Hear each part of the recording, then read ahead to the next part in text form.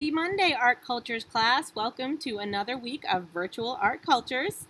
So this week you should be working on your Tiki unit.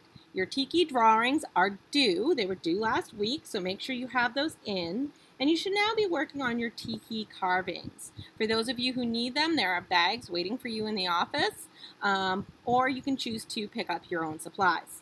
That is all posted in the Tiki carving part of your unit. The Tiki carving won't be due until after break. Break, you say, Mrs. McNeil? Why, yes, break. I don't know about you, but I'm ready. Next week is spring break.